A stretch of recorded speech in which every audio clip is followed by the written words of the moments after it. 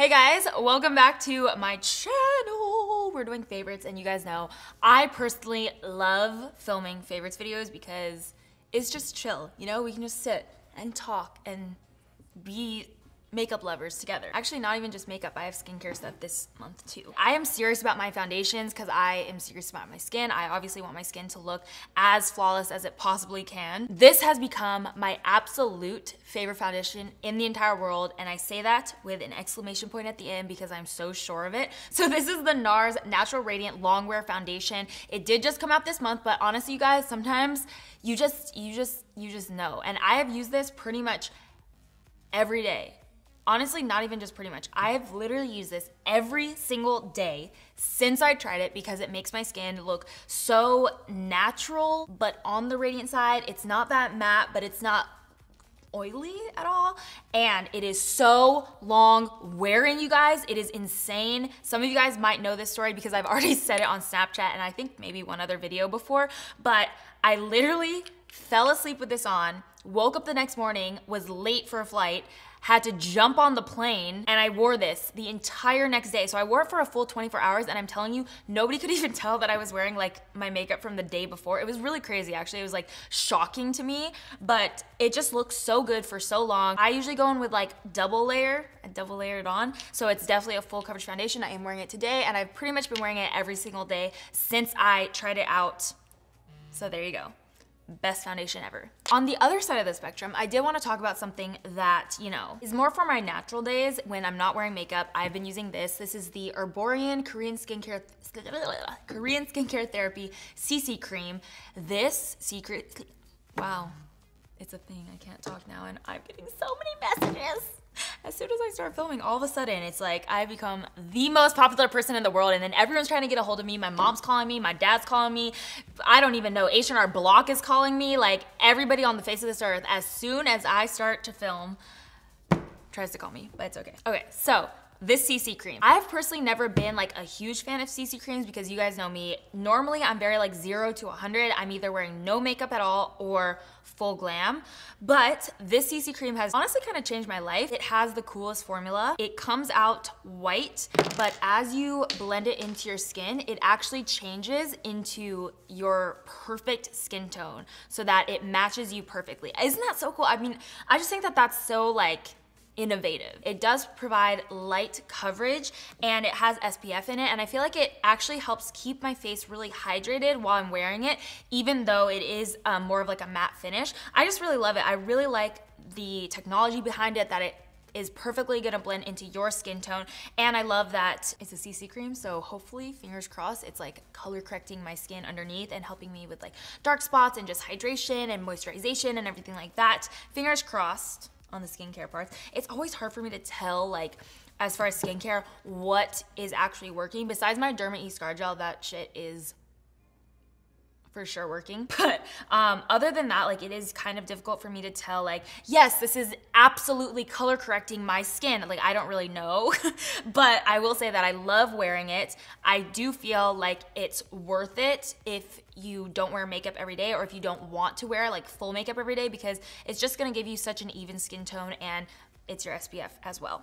But I will say, this skincare product, I noticed right away that it was making such a huge difference in my skin. So this is the Drunk Elephant TLC Sukari Baby Facial. Oh my God. Every time I wear this, my skin literally feels like a baby's bottom afterwards. Hence why it's called the Baby Facial. Again, a very innovative product, honestly. So it's kind of like a mask, but it's supposed to be a facial at home. It has 25% AHA and 2% BHA. That really helps to like get off those dead skin cells, and they're chemical exfoliants, so they're gonna really do a good job at like cleaning out those pores. So this is so strong that you only leave it on for 20 minutes and then you rinse it off. Most chemical exfoliators that I've tried, you actually leave on like the whole night. This one is a little bit different because it's so strong that it can resurface your skin in just 20 minutes. And I'm telling you, it actually does work. Like, I really have seen a difference in my skin since using this, but because it's so strong, I only use it twice a week, if even that, maybe even once a week, but it just makes your skin look so smooth and fresh and clear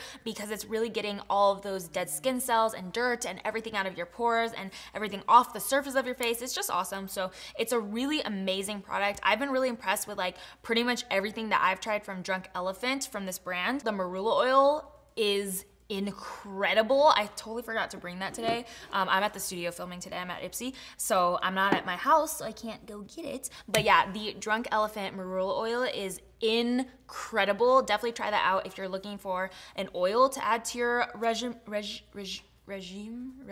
What is it? Regimen. There we go. Back to our normally scheduled content. The makeup. Dose of Colors, Blushing Berries. Oh my God. I mean, I feel like I've said oh my God with like literally every single product in this video, but it's okay because I really love all of these products. And this is another product that I've been testing out for a long time now, for a couple months, but I just love the pigmentation of this palette and the pigmentation of these shadows. I'm a huge fan of Dose of Colors, like their formulas in general. I love their liquid lipsticks, their lip glosses, and their eyeshadows and their highlighters. But like, look how pigmented that black is. If you guys have been watching my videos for a while, you'll know that I always like, oh my God, that is such a beautiful color. You know that I always say you can really judge a palette by the black in it. So whenever I get a new palette, I'm always like, that's the first shade I swatch, honestly, is the black one, because I want to know if a matte black is going to be like a matte black or if it's going to be like a, maybe I'll pass on that shade and then use my, you know, Matte Cosmetics Carbon Black. But this one is really nice, and I love the tones of this palette. I did use this in like a smoky eye tutorial where I used the black shade as like the main lid color, but then I used the other, oh my gosh, I almost dropped it. I almost had a heart attack. But I used the other berry tones to like blend it out. And I just think it's a really beautiful palette, especially for like Valentine's Day coming up or just like springtime in general. I feel like these berry tones are so beautiful, so in, and like very versatile, even more so than you would think. With a palette with 5 shadows, sometimes you may not use it enough to warrant the purchase, but I feel like these shades you can use so many times. I've used the black for tons of smoky eyes, but I've also used all of these for like more everyday look. So this is a great transition shade. These two, this would be like a great outer V shade. I've used these to blend out darker shades and blacks and everything like that. So I feel like this is just a versatile palette. It has an amazing formula, and I've gotten a lot of use out of it over the last couple of months. So there you go. Another thing that I've been using for months now, but I totally forgot to mention, I don't think I mentioned it in my December favorites. If I have, I'm sorry, but I'm gonna mention it again because it's so good. So this is the Fenty Beauty Stunna Lip Paint in the shade Uncensored. This is probably the best liquid lipstick formula I have ever tried as far as a red liquid lipstick, and I think this is the only shade that they have. Definitely correct me if I'm wrong, let me know in the comment section, but I'm pretty sure this is the only shade that she has come out with so far, and it is a good one. I just used it in the video that I just filmed.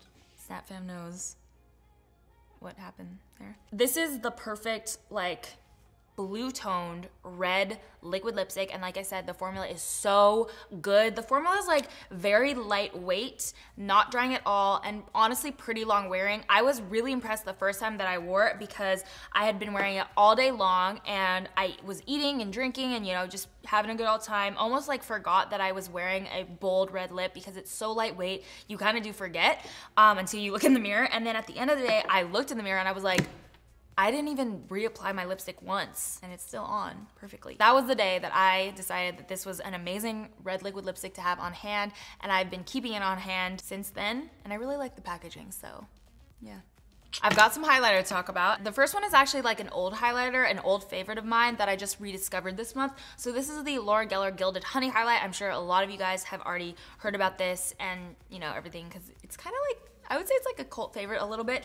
It is so beautiful, you guys. I don't know, like this is one of those products that you forget about and then you find at the bottom of your makeup bag and you're like, why did I ever stop using this? I'm wearing it today and I just feel like it looks so blinding, but still just has that like wet look. It's not glittery at all. It's not powdery. It's not like too shimmery. It's just like a light beaming on your face. I just feel like it has the perfect tone too. It's like a really pretty shade of gold that I feel like is actually pretty versatile and just could work for a lot of people. And you know, I don't want to bore you guys because I know that that's a really popular highlighter. At least it was at one time. Like, I'm pretty sure everyone and their mother was using it. So, you know, I'm pretty sure you guys have heard about it. And those of you who got my Ulta Beauty favorites bag, that was in there. Hopefully, you know, you had a chance to try it out and love it. But the other highlighter that I want to talk about is a new launch from Hourglass. And this came out this month, but this was another one of those products where I'm just like, I don't even need